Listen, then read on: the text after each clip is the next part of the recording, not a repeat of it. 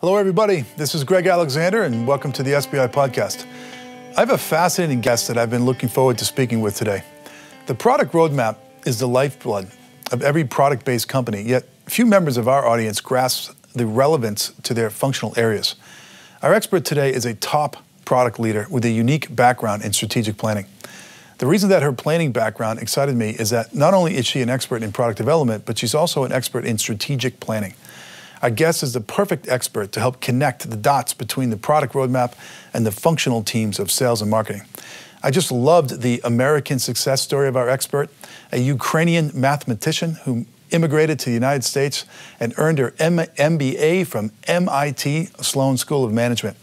She applied her education as a management consultant at A.T. Kearney and joined Elsevier 10 years ago to lead strategy, and for the last 7 years has led product. So this is a fantastic show. I encourage you to listen to it. And if you're in sales and marketing, you should forward this show to your product leader, and hopefully that will stimulate a conversation that helps product marketing and sales work better together. So enjoy the show.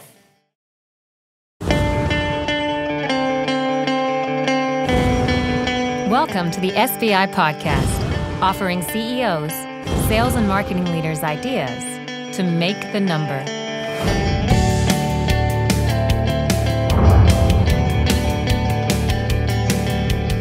Welcome to the SBI podcast, a weekly broadcast dedicated to helping you make your number by getting your peers to share with you how they are making theirs. Today we're going to demonstrate how to use the product roadmap to paint a picture of happy customers well into the future. So why this topic? Future revenue growth sits in the product roadmap, use cases and requirements backlogs. Today's revenue-producing products become tomorrow's commodities as the competition quickens its development cycle. Building blockbuster products requires moving from legacy market listening techniques to advanced feedback systems. Long lead times, starting with robust requirements, have been replaced with short lead times, starting with use case iterations based on real-time product feedback and analysis. My name's Greg Alexander. I'm the CEO of SBI, and I'm your host. And helping me today with our demonstration is an executive who knows an awful lot about this topic. Her name is Ella Balagula, and she is the Senior Vice President and General Manager of Engineering and Technology Solutions for Elsevier. Ella, welcome to the show, and please introduce yourself to the audience. Hi, Greg. Thanks for having me. I work for Elsevier. We're an information analytics company that specializes in science, technology, and health. And I manage a product that serves engineers, people who are really at the forefront of making the world a better place. Novel is an engineering decision support solution that enables engineers to confidently answer technical questions, drawing upon comprehensive trusted sources of more than 130 providers through cloud-based platform with powerful search and interactive analytics tools. So I get a fun job of managing that. Okay, fantastic. All right, so I'm going to jump into the questions here. So my first one is, how do you prioritize feature requests? So it's interesting, Greg, because you said something about use cases and customers. And I think I'm going to turn this around and say, it's really not about the features anymore. Features are means to an end, and our entire product management philosophy is centered around customer needs, use cases, and outcomes. We don't look at the product as a discrete set of features, but really rather a solution to customer pain points that delivers tangible outcomes. And then once you get that, the prioritization becomes really easy, because the request could come from anywhere. It could come from sales, from customers, from product managers. But then we ask ourselves, if there is a request for, what you would traditionally call a feature, does it deliver value? Does it move the needle for the customer? Does it get a better answer to them faster? And do we have a proof point that gives us the confidence that a particular feature or a set of features can actually deliver value? So we don't talk about features functionality. We ask our salespeople to do solution selling and focus on the overall value rather than set of features. Okay. So I've got a few more questions regarding features here in the first segment. So this is going to be interesting. And the reason why I do is I think the executives that are working in product today have a more advanced understanding of outcomes, as is a word that you use, then the sales team. I mean, I hear all the time from sales, who obviously we work very closely with, that, hey, if we just had this golden feature, if I just grouped these features into themes, boy, my life as a salesperson would be a lot easier. I would sell a lot more. Or my competitor has this advantage over me, which is a feature.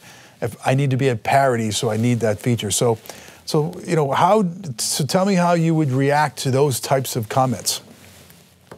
I would, and this is a very real life conversation, because my salespeople constantly come and ask that question.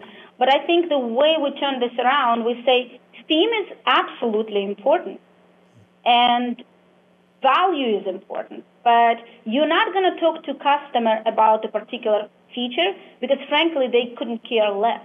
They have a problem, and they need you to tell me how you're going to solve that problem. So a good salesperson in the first sales conversation is not going to talk about features at all, right? They're only going to ask questions, and they're going to ask questions about the pain points and the problems that the customer is trying to solve. And then the conversation is going to turn into, this is how our product delivers value. It could be through a particular theme in which you anchor that. But we try to avoid the feature, because those are really means to an end. And I find that a very old way of selling. We put a lot of effort into training our salespeople on customer outcomes. In the last year or so, we went to 40 of our customers, and we collected what we call case studies. We asked them, what's the problem you're trying to solve?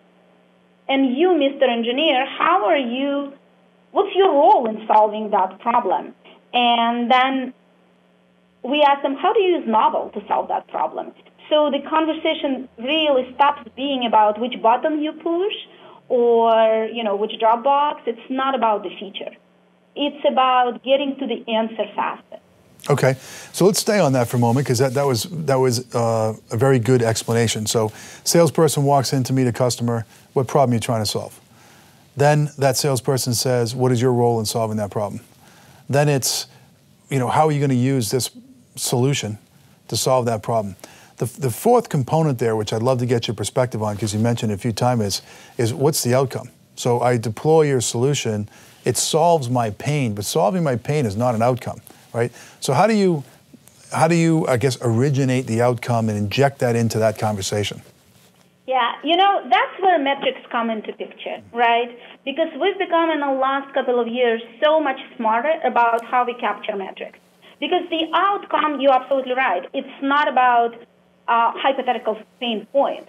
It is about getting to an answer. So in case of engineers, I had a question, I needed an answer because I needed to plug it into my modeling software, and that is an outcome in a way. But then we work with customers to really translate it to the institutional value. What's the value to your company? How did you truly deliver value? And that's where we anchor it. However, so that would be a qualitative type of discussion, but I really encourage our salespeople and my product managers to think quantitatively and data-driven. We know through web analytics, through usage analytics, everything that customer does on our product. So can you collect the data and start driving the insights of how the problems were solved faster? Did the customer get to the answer? Were they satisfied with that answer? And how can we imply that through usage analytics? Yeah, very interesting. Focused on outcomes, doing away with features. This is a really good segment. Okay, we're going to take a quick break from the interview to invite you to participate in a remarkable experience. I'd like to personally invite you, audience members, to the studio. The studio is a multi-million-dollar, one-of-a-kind, state-of-the-art executive briefing center located here in beautiful Dallas, Texas. It was developed by SBI specifically for executive teams like you, those that sit inside of companies with aggressive revenue growth goals, who don't have a lot of time to waste and have a lot on the line. Let's face it, to grow your revenues faster than your industry and your competitors every month, quarter, and year, it's pretty hard to do. A visit to the studio increases the probability of making your number because the sessions are built on the proven strength and stability of people like Ella. So if this is something that you're interested in, please visit our website, salesbenchmarkindex.com/the studio to book your visit. This is the SBI Podcast. We'll be back in 20 seconds.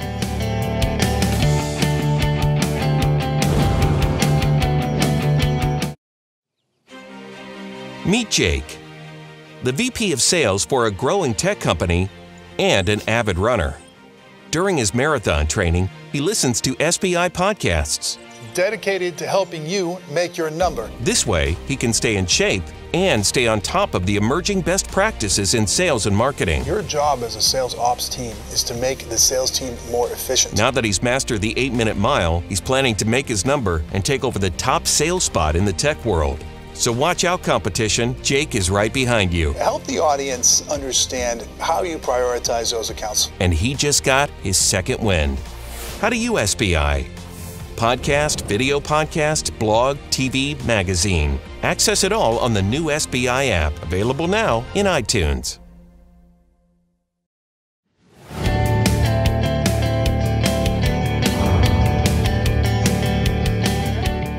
Welcome back, everybody. You're listening to the SBI podcast. This is your host, Greg Alexander, and today's guest is Ella Balagula, the Senior Vice President and General Manager, of Engineering and Technology Solutions at Elsevier.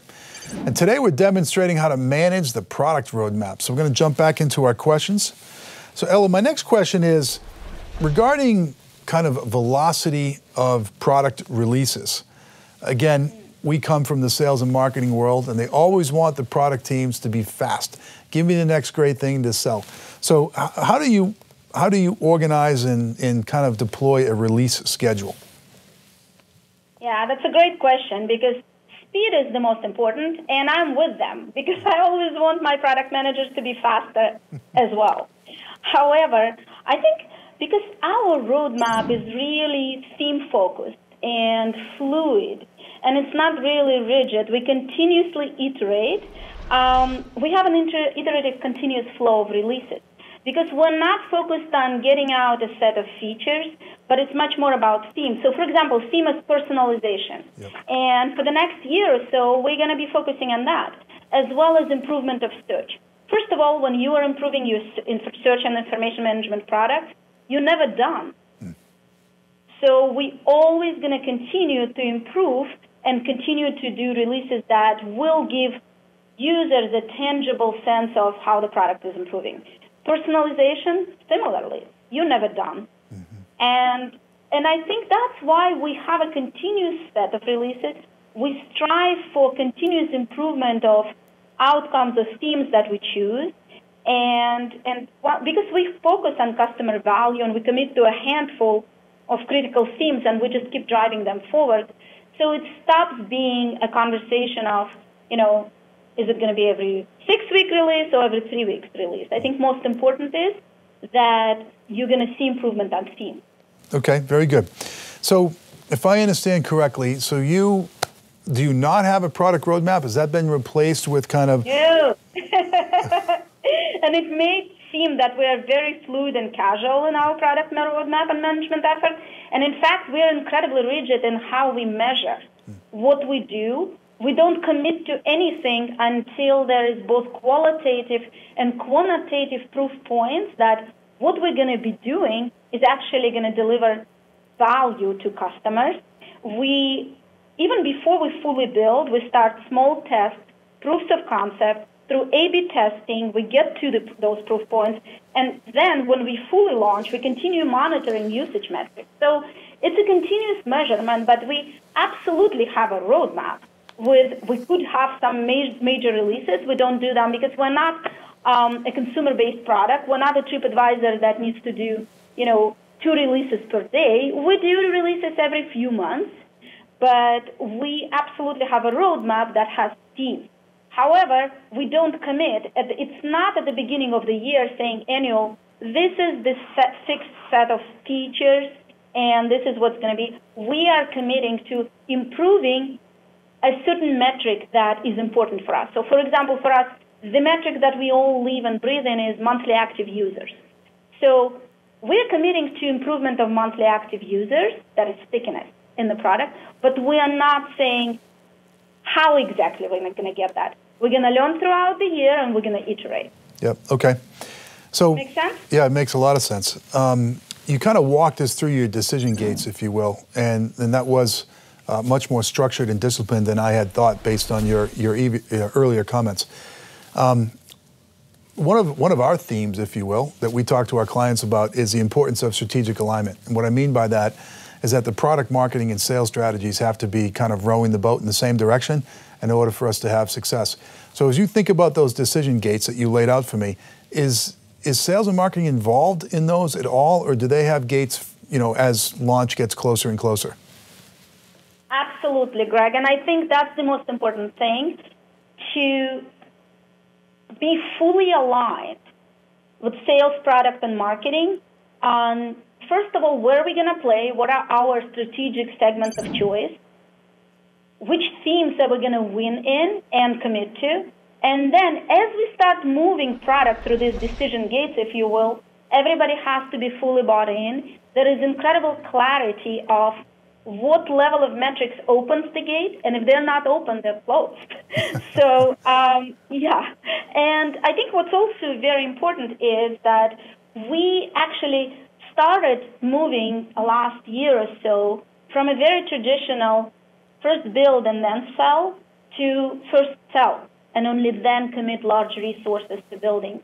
We go to customers with a prototype, and we communicate the value. We sit in those conversations together with sales. That's critical because, first of all, you get sales buy-in from the very beginning, but you also get a deep understanding of buying process, decision makers, what does it take to sell this product? And we ask a customer, look, this is a cardboard car. You get the idea of what it does. It doesn't get from 0 to 60 in, say, 8 seconds yet, but if we build it, and this is what it does, would you buy it? Are you committing to buy? And we get those commitments, and we start working with customers as development partners before we invest, before we start building. And that's critical. And often they would say, no, this is not enough. And we go to the drawing board, and we rethink our minimal viable product, and we pivot. And I think that's been incredibly valuable for us. Yeah, very good. Okay. All right, this is a good spot for us to take another break. So would you like to implement some of the things Ella has spoken to you about today? If so, I think we can help you. Consider having one of our experts spend some time with you in a workshop. If you want to get a feel what's covered in this workshop, go to sbi.tips/2017 workbook, and you can download a copy of the workbook that we use in these workshops and get a feel for the exercises. Okay, we got one more segment with Ella after the break. We'll be right back.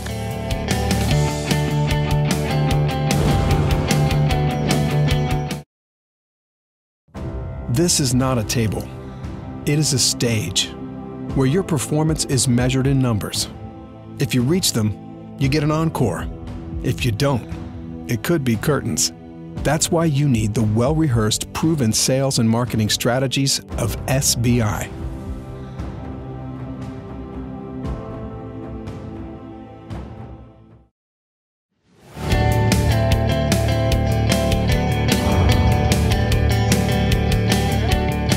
Okay, this is our last segment with Ella demonstrating how to manage a product roadmap. We're going to jump back into our questions.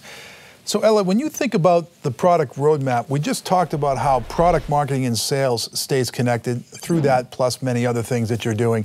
If we go up market now, so to speak, and we think about how to plug, your product strategy and specifically the product roadmap into the corporate strategy, how do you align your product roadmap process to the strategic vision outlined in the corporate strategy? Yeah, I think that's very important, and that's the anchoring point for all our efforts. I think first and foremost, we pick certain market segments that are attractive to us. Could be for a variety of reasons, whether it's because we're strong in them today, or we feel that we can win there so in our market, for example, we have a unique trifecta of content, technology, and domain expertise. Then we do deep dive to understand customer use cases, workflows. But most importantly, we anchor into where we're going to play, what are the markets, and that's alignment with corporate strategy. Then we look for big, meaty problems that drive progress of humanity. And it's big issues like health and wellness or energy sustainability or materials revolution. So, for example, we're developing a product now focused on material selection in chemical industry. We focused on chemical industry. We said materials revolution is driving a need for people to start selecting the right material and connect research data with environmental data and supply supplier pricing and all of those. So can we help there? And that's when it starts going into product plan, the product roadmap. But we start with market, we focus on a big meaty problem, and we translate it into what it means to customers. Okay, very good. And as you're going through this process, I mean, we're living in a very exciting time where it seems like new emerging technology is popping up frequently. So how does your roadmap and your product strategy overall allow you to take advantage of these emerging opportunities created by new technologies? Greg, this is just the most exciting time to live in, because the digitization that is becoming the new way of life and the new normal opens tremendous opportunities. We are constantly looking at artificial intelligence and machine learning capabilities that completely transform the speed, quality, and the cost of our product development efforts. What used to be a manual curation and processing of content now can be done so much faster and with so much more predictive analytics power through machine learning. And we developed deep capabilities that allow us to do things that were simply not possible even 5 years ago at unprecedented speed and scale. Mm-hmm. Yeah. Okay. And your process is set up to take advantage of those things as they present themselves? Absolutely. Yeah. Absolutely. Because we constantly look at new capabilities, but because we're large companies, so Elsevier overall invested in machine learning. Mm-hmm. We employ world-class computational linguists to be able to process content. So if you pick a couple of things that for your industry are going to be important from the technology capability, in our case it's information processing. In other cases, it could be Internet of Things and connected devices and sensors. But once you figure out what it is, you got to invest in talent and capability to take advantage of that. Yep. Okay. All right. So my last question here, and this is contextual given our audience. So how does your product team collaborate with sales and marketing when defining your strategy and when certain things are going to be released and who they're going to be brought to, et cetera, et cetera? Yeah, I think that's really important for us to do this, kind of shoulder to shoulder. We are in it together, and that's the attitude that product management and salespeople take. Every product manager, first of all, needs to go on several customer calls every month. And that's in their objective, because they need to be there, they need to listen, but they can also bring a lot of value into the conversation. But they allow us to close the loop and hear firsthand from the customers what their needs are, but also what challenges our salespeople are discovering. Until you put people in the car together on a sales call, it's all going to be theoretical, right? But it's amazing what type of collaboration you can achieve through this commitment to go to customers together. We also constantly hear sales feedback. We look through CRM notes, and we have conversations with our salespeople. And closing that feedback loop, telling us what you need, is incredibly important. Yeah. So that collaboration is kind of both in terms of, objectives are aligned, but it's also intangible. It's the culture, and it's because it's all centered around the customer. Yeah, okay, fantastic. Ella, unfortunately, we are out of time, but on behalf of my audience, I want to thank you for your generosity. You gave us your time today and contributed to our wisdom and knowledge bank, and I think everybody got a little bit smarter today, so thank you so much. Thanks, it's a pleasure. Okay. I want to thank the SBI audience for tuning in as well. Last month, we hit a milestone in that we crossed over 50,000 downloads for a single episode, which is pretty impressive for this podcast. This kind of response encourages us to keep pushing and putting out the show. Thank you for your continued support. If you want to learn more about this topic or the other areas that we focus on, go to salesbenchmarkindex.com/register. Now, why might you want to do that? This allows you to personalize your experience with our content. For instance, you can choose the topics you're interested in and how often you want to learn about them. Okay, that's it for today. As always, until next time, I wish you good luck as you try and make your number. This has been the SBI Podcast. For more information on SBI services, case studies, the SBI team and how we work, or to subscribe to our other offerings, please visit us at salesbenchmarkindex.com.